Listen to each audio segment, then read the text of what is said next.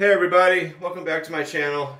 In this episode I'm going to show you how you can create your own single strand double Purcell prusik.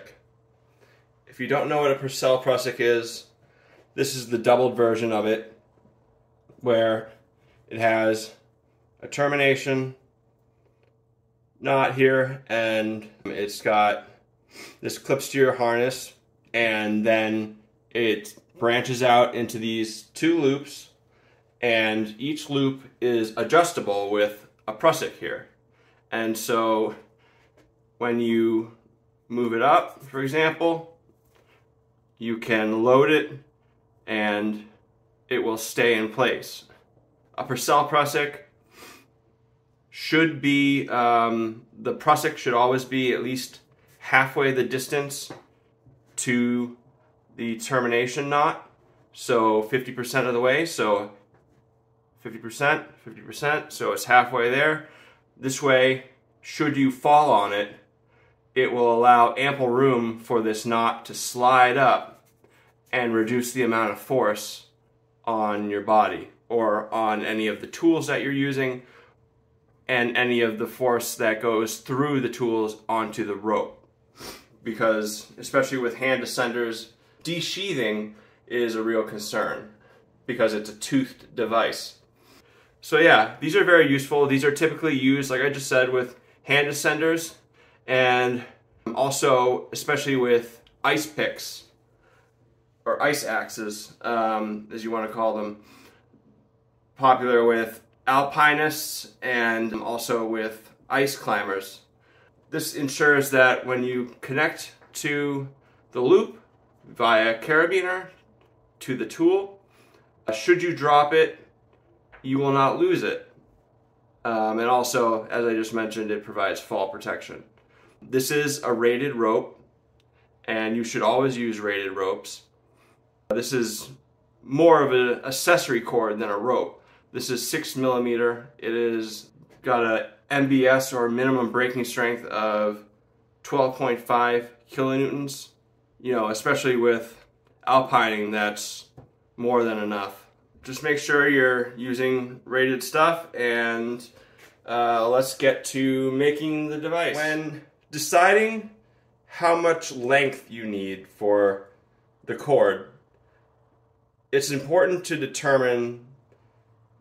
Basically, I measure from my waist up to the highest point that I can reach, plus the amount of rope it takes to tie a prusik. So basically, I had to do a number of calculations, and you're going to also, in order to get this correctly, but I'm 6 feet tall, and I needed 550 centimeters. It came out to that perfect round number. If you're about my height, then you know that might be perfect for you also.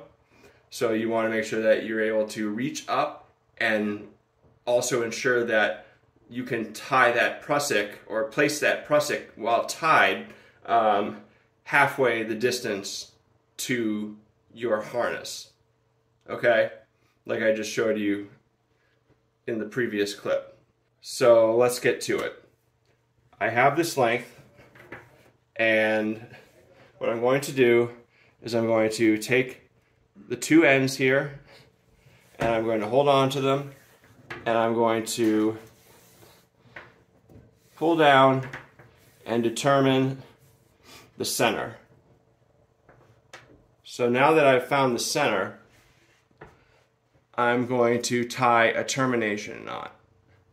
And my knot of choice for this is a figure of 8 on a bite. If you don't know how to tie this, I have a video on it, but I'll just show you real quickly. So you go around your finger with a bite, which is just a loop. Go on your finger once. Okay? So now you have that loop. And then you go around one more time and pull through. You're going to want, you don't want a huge loop here, but you want something enough You want enough to where you can girth hitch it. And I'll show you what that means in a minute. So with this knot, it needs to be properly dressed and set. So you want to make sure that the strands are running parallel with each other and that nothing is overlapping.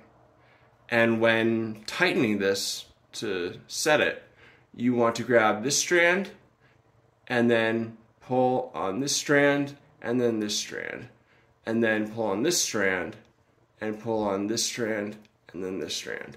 That way you've gotten every combination of pulling possible, and the knot is now perfectly dressed and set. Now that you've done that, the way you're going to secure, or the most popular method for securing a Purcell prusik to one's harness is through a girth hitch. And that is done by taking the loop, putting it over your finger like that, and then pulling the center through like this. And then you have a loop like that. Take a carabiner, put it through, and tighten it. And there you have it. So now that you've gotten your termination knot, you're going to want to create the first loop. And you're going to do that by creating a loop, crossing these strands over, or the strand over itself.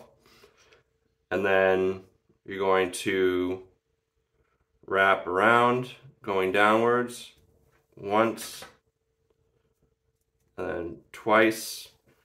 And if it's a really small cord, and if it's new cordage, I like to add a fourth wrap.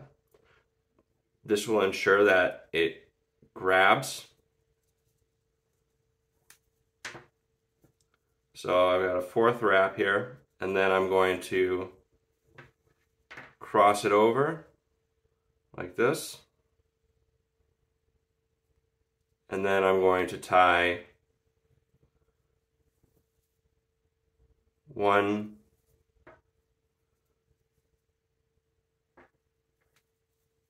2,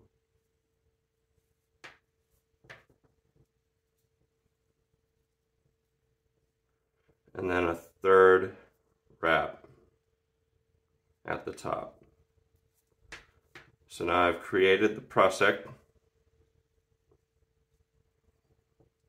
and now at this point you take your rope here and you're going to tie a fisherman's knot, also known as a double overhand.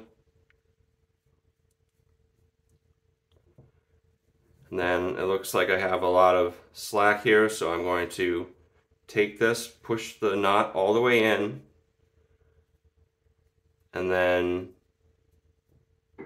I'm going to just feed out the slack starting from the top.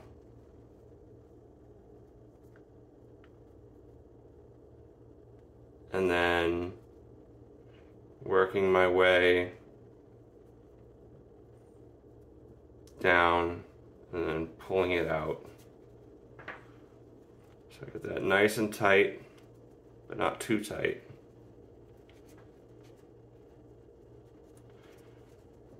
Okay, and now you're left with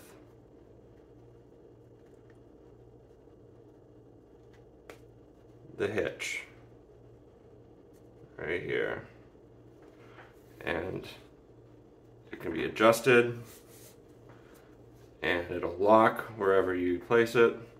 And because of that fourth wrap down there, it's definitely going to grab even with new cord. Then you got to do the same thing again on the other side.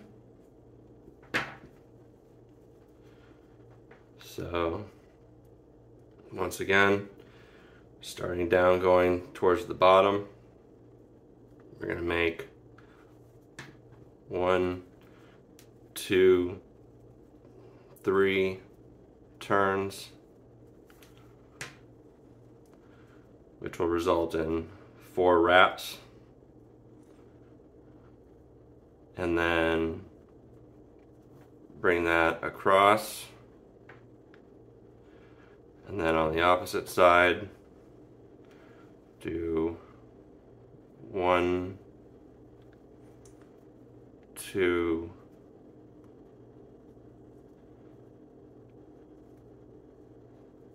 3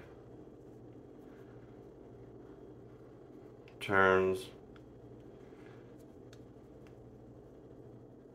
So we have 3 wraps, and then tie the knot. So I need a little more slack here, so I gotta feed this through.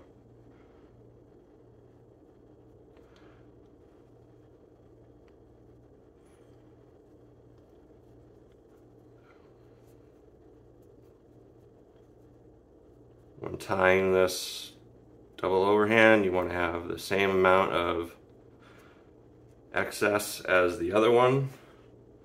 So I have about 3 inches on this side, 3 inches on this side. When you finish this, you're going to want to tape it right up here, just so this doesn't get caught on anything. And you don't want to tape it down here or cover all of it, because then you won't be able to see if it's pulling through and if the knot is failing. So now that I've done that, I'm going to push that in, and going to take out all of this slack here. So now I have another loop, and this is the finished product.